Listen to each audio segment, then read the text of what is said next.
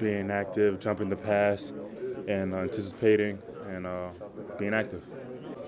And they had a trouble. I think they had like 20 turnovers or 15 turnovers in the first half.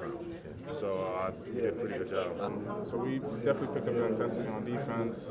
I think we forced 15 steals in the first half, stuff like that.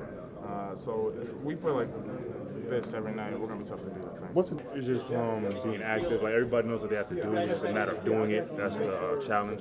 But we did it today, and we have to keep doing it consistently. They scored 96 on you last time. Yeah. I'm sure that you guys carried that with you, right? Yeah, we definitely did. That one hurt. That one hurt a lot, and we knew our defense was terrible that game. We looked back on film, fixed the mistakes that we made that game, and try to get better at it this game. We led them to almost like 40 fewer points than you did in their early season game. I think that was just because we were active on defense. I think the game at Boston College, we were a little bit standing still a little bit too much. Weren't getting out on shooters.